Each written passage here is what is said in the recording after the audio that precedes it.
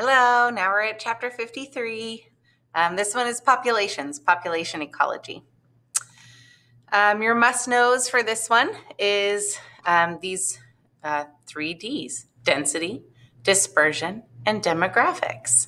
And that can describe a population. So you should understand what information you can get from those 3 terms. The differences between exponential and logistic models of growth, and then we'll have some math there, some equations we use to help explain them, and how density-dependent and end-dependent factors can control population growth. First is defining a population. You should remember from regular bio that a population is a group of individuals that are all in the same place at the same time, and they are all members of the same species, so they are actively interbreeding and creating offspring. So that's what defines a population. So a population of zebra in sub-Saharan Africa are going to be different than a population of zebra up in the northern regions somewhere. So the reason why is they don't interbreed. So the changes that affect one population are not going to affect the other. When we consider the word density, what we're referring to is how many individuals are in a given area. So how many zebra per square meter or per acre. Dispersion is the spacing pattern of those individuals within that area. So let's look at dispersion. Here's dispersal. I skipped one. Population size and density is determined by a couple different ways. You could either count every single individual. That's fine if you're working with like a pride of lions or something where the organisms are large and there's not that many. But if you're out there trying to count ladybugs in a field, that would be tough. So we use random sampling where you just take a certain area, count how many you find in that area, and then assume that there is the same dispersion pattern elsewhere, and you just multiply by how much area they cover and assume about that many are in there. And then there's a little bit more exact, and this is called the mark and recapture method, where you're going to pick one up, like grab a handful of ladybugs, you mark them all, like you could put little dabs of colored nail polish or something on their back, and then you release them back out to that area. You go out and you recapture another random group, and however many are already marked that you recapture, you can assume the population must be fairly small. There's actually a math equation that you can use with the mark and recapture method that will estimate how many there are based on how many you keep seeing over and over and over again. If every time you get a random sample, there's new individuals that you've never seen before, usually the population is pretty big.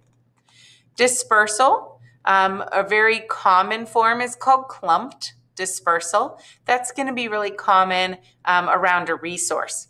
So if there's resources available in the ecosystem, there's plant matter or food in one area, all of the organisms tend to be clumped around that resource, around that food or water.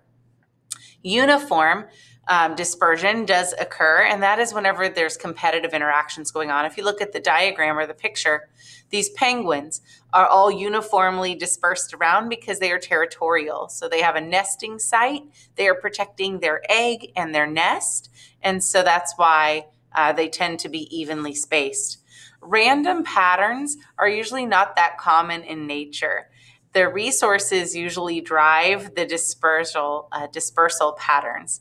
So a random distribution may happen when a population is new, but as soon as the resources are kind of delved out and they establish their niches, then you start to see it's more uniform or clumped. Again, it's not very common in nature unless it's a new population, like the random scattering of seeds. If you look at these wildflowers in the picture, they may look like this for one season or so, but eventually they will start to take over the area and then be more uniformly dispersed. Demography is the study of statistics when it comes to population size, studying demographics.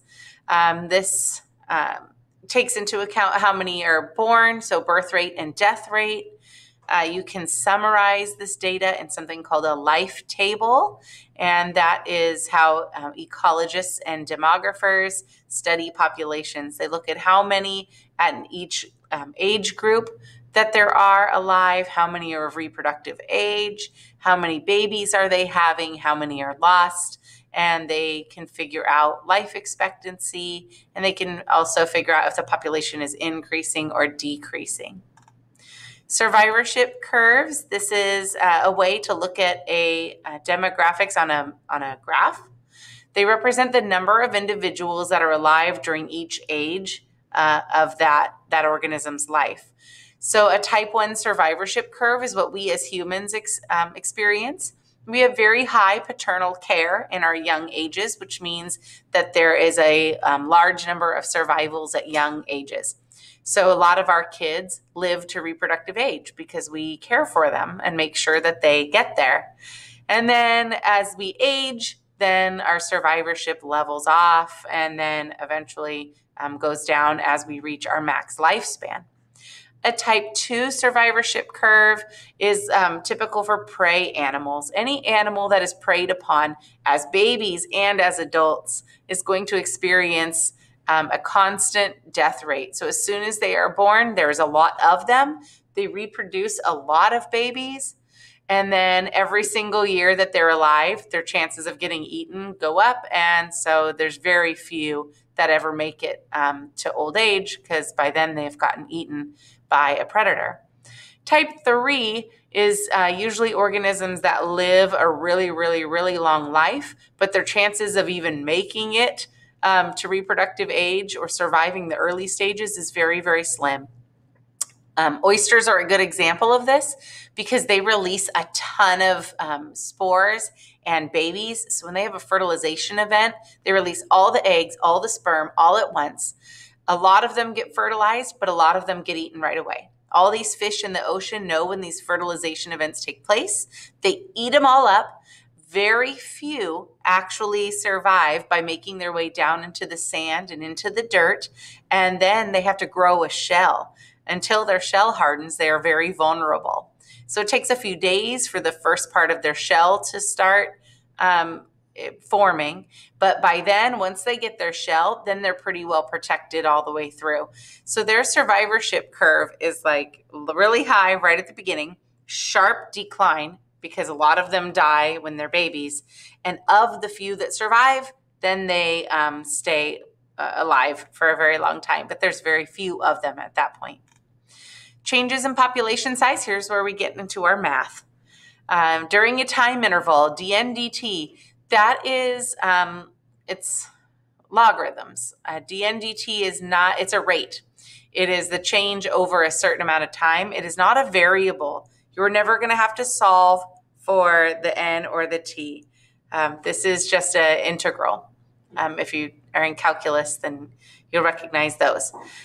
Birth during this time interval is represented by the letter B, and then deaths during that time. Usually a full year is our time interval, and that's going to be births minus deaths. Population size over time, again, those aren't going to change when you're studying a population. You're just looking at birth rate and death rate. These are age structure diagrams. Zero population growth means that the births equal deaths. This graphic, the age structure diagram shows Italy. They have high survivorship, but it seems to be that the young people are doing really well. The reproductive age is doing really well. And then as you age, you die. But it seems to be equal. They are having just as many babies born as they are having old people die. The zero population growth, this graphic, it's just kind of morbid. It's like, without reading it, it's very confusing as to what it's trying to tell me. It just looks like dead babies when I look at it. Baby equals death. But what that means is births equals deaths. So that way the population number stays the same. Two models you can look at. Exponential growth is very typical of a new population in a new area with unlimited resources.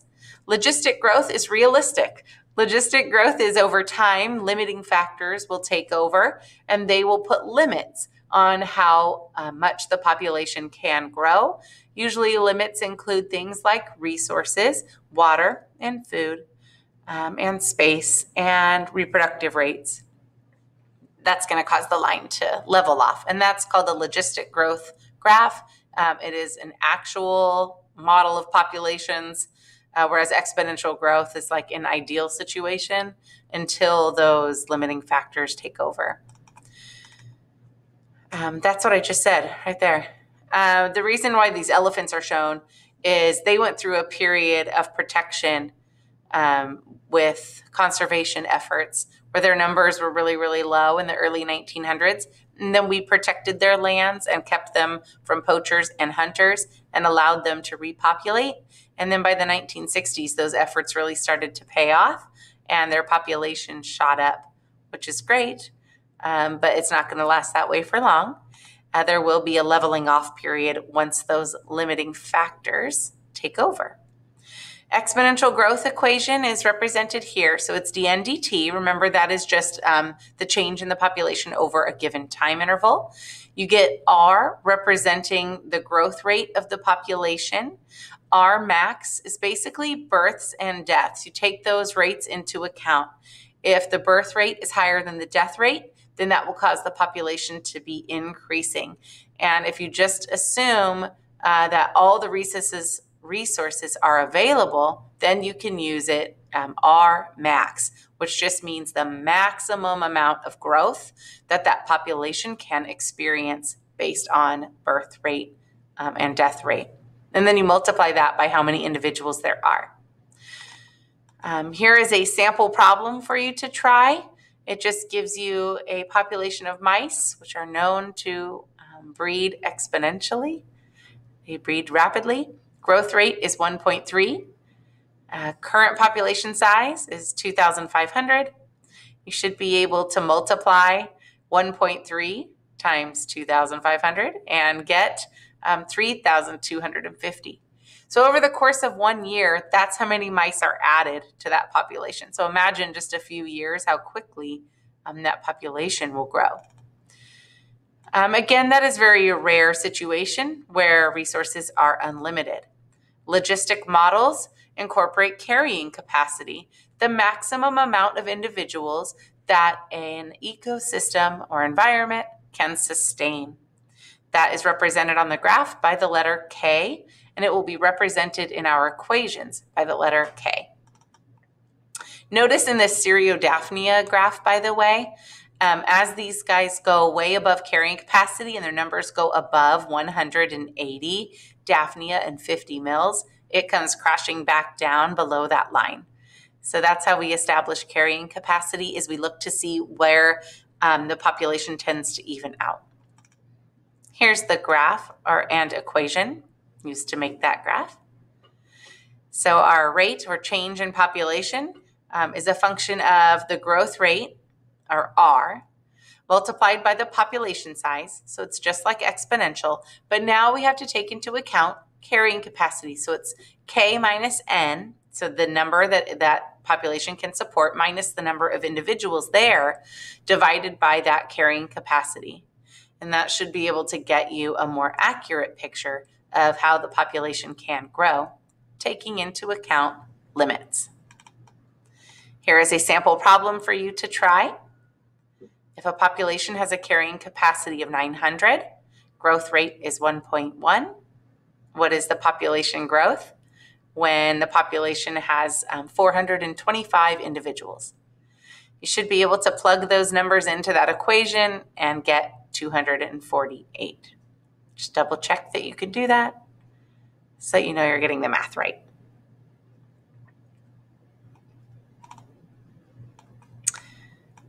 Okay, life history. Life history are traits that affect an organism's schedule of reproduction and survival.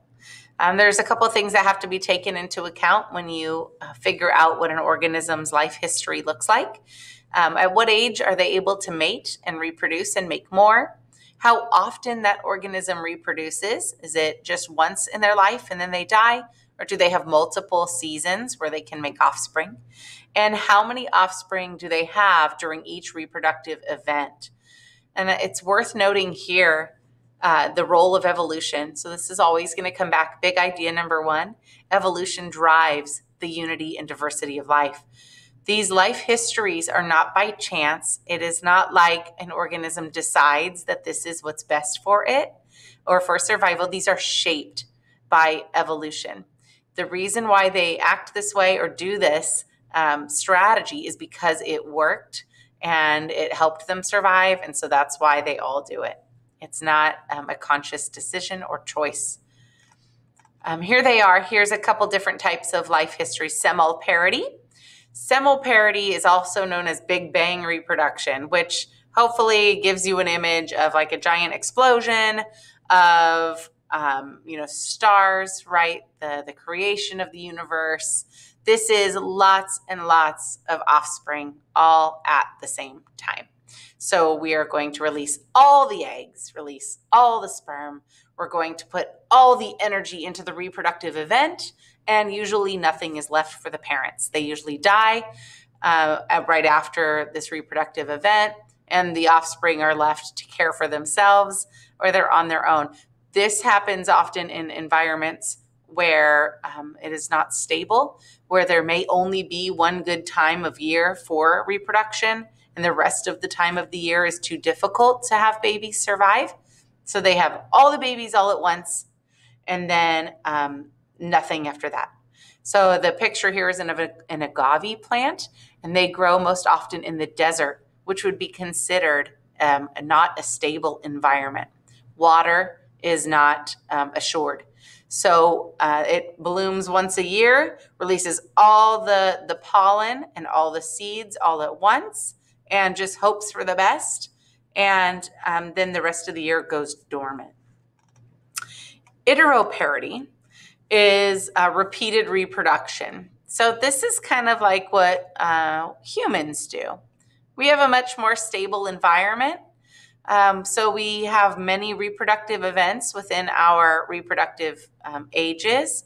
We have very few offspring, but they are born large. They are born ready to take care of or ready to survive life. And because the environment is stable enough to allow them to be vulnerable in their first early ages, and they still survive to adulthood. So this is where we get the idea of R selection and K selection. K selection, whenever a population is at its limits, this is a population under K selection. So this is when the parents are sticking around to care for their offspring, making sure all their needs are met, the birth numbers are low. This is heteroparity. All the organisms that have that life structure are usually under K selected population growth. R selection is all about growth rate. It's all about really, really fast, maximize reproductive success. You have to reproduce a lot and quickly because the situation and the environment is not conducive to survival. So this is more like semal parity or Big Bang reproduction. The factors that limit population growth, density dependent, means that it depends on how many organisms are actually there. So population matters. This is going to be diseases and competition for resources, territory, access to mates, waste accumulation, and then subsequent disease, predation. Whenever one population is high, if the prey is high, then the predator is getting a lot of food. That's all density dependent. Whereas density independent factors are things that put populations under control and impose limits that have nothing to do with how many organisms are there. So a natural disaster doesn't just happen whenever there's a lot of people. It happens when there's very few people as well, but they keep population numbers in check. Here is just a graph of predator-prey populations and how they affect each other. This is a very interesting case that if you had me for biology, we went through in great detail. These are the wolves and moose of Isle Royal, the island in the middle of Lake Michigan. And you could watch to see how the population of wolves experience a spike there at the beginning. And because all the wolves are dying off, It allows the moose to reproduce rapidly, and then the moose suffer actually a few harsh winters and climate, and then that kills them off. Lynx and hare, they're predator and prey. They tend to follow each other perfectly seasonally, and hopefully that's what you notice, is that when the snowshoe hare population is high, then the lynx population reaches a peak the next year right after that. And that's what we call boom and bust cycles. Really good years followed by a crash, or really good year followed by a crash, usually driven by predator-prey interaction. And then with humans, that's our last little bit, human population growth. We have, there's two configurations for a stable human population. One is a high birth rate, but also a high death rate. That's going to keep things stable. And the converse is also true, where if not a lot of babies are being born, not a lot of babies are dying, or not a lot of adults are dying. So we're living longer. Population growth occurs whenever those things are out of whack. If you're having high birth rate but a low death rate, then you're going to get a population growing. Whenever a population is moving from zero population to all of a sudden growing, that's going to be a transition, or just having high birth and high death, and then transitioning from low birth, low death. Those also can be considered transition years. Different looking age structure diagrams. You could look at what those look like in different countries. The United States has a very slow growth. In fact, I think there was some numbers that came out last year that said we actually are experiencing negative growth. For the first time in a long time, more people are dying than are being born. You could see Afghanistan, lots and lots of young children, but not many make it past age 50. And then the last bit on carrying capacity for our planet. This is the time I wrote this, it was back in 2015. I updated the world population, and it was 7.3 billion. We are close to 9 now. So the estimated carrying capacity for our Earth was about 9 to 10 billion. I think under current models, it's 12 billion now, but we'll see. There's been talk on the internet about all these fires and all this craziness going on with diseases and COVID, that it's just our global carrying capacity is exerting its forces to keep our populations in check.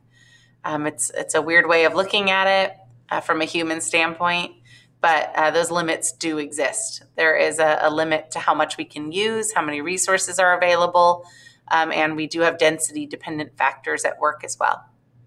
And then just considering your ecological footprint, that talks about the resources that you do use or that you need in order for your during your life. So during a life cycle, how much stuff you use, whether it be space or resources. They say it's estimated 1.7 hectares a person is a sustainable life. A person in the United States typically uses 10 hectares per person. So it starts to question what are limitations on our growth at that rate of use. What are the consequences? Maybe we are experiencing some of those now, and possible solutions, which is hopefully where our head goes after this, is what can we do about it? This is just an interesting graphic talking about your footprint as a literal footprint, how much you need or use. And then this is an interesting map. I love maps. Maps are like my thing. I think they're so interesting. And this one is a weird looking one. It's an ecological footprint map of different countries in proportion. Look how big the United States is. The United States and Alaska are huge compared to Canada. Look at little old Canada squished up there. So the United States, America, we have to lump Alaska in there. They are one of our countries, is huge. That means we use and we have a big ecological footprint. Looks like it's the size of all of China. It's big. Japan, that was usually a little island, looks really big too. Okay, so that's it on populations. Hopefully that helps you guys. I don't know how to stop this now. Okay.